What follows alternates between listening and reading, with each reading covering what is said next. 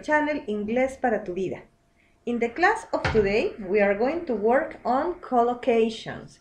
Bienvenido a tu canal Inglés para tu vida.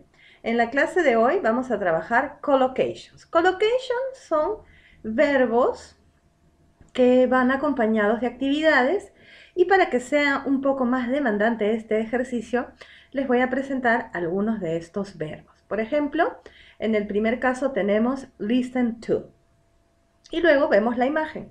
Listen to the radio. Muy bien. Go to. Go to.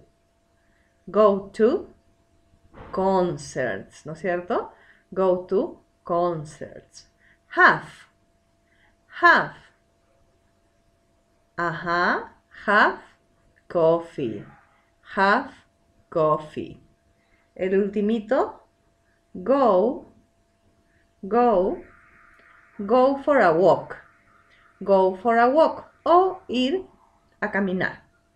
Ahora yo les voy a hacer una pregunta que ustedes ya pueden responder si es que han visto los videos previos. How often do you listen to the radio? ¿Con qué frecuencia escuchas radio?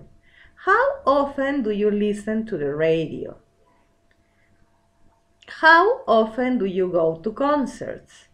How often do you go to concerts?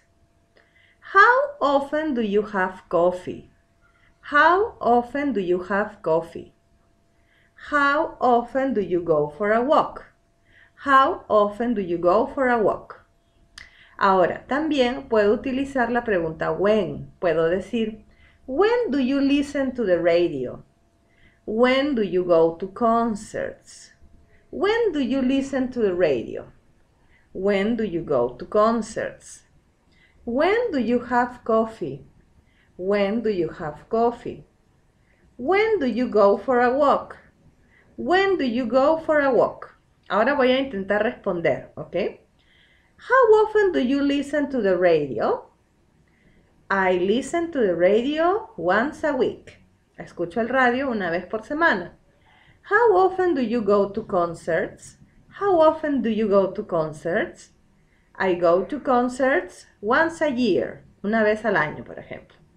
How often do you have coffee? How often do you have coffee? I have coffee 4 times a month. I have coffee 4 times a month. Tomo café o voy a un café 4 veces al mes. How often do you go for a walk? How often do you go for a walk? I go for a walk every day. I go for a walk every day. Okay? Thank you very much for your attention. No olvide de suscribirse a este su canal Inglés para tu vida y darle clic al botón de me gusta. Nos vemos en el siguiente video para continuar practicando collocations. Bye!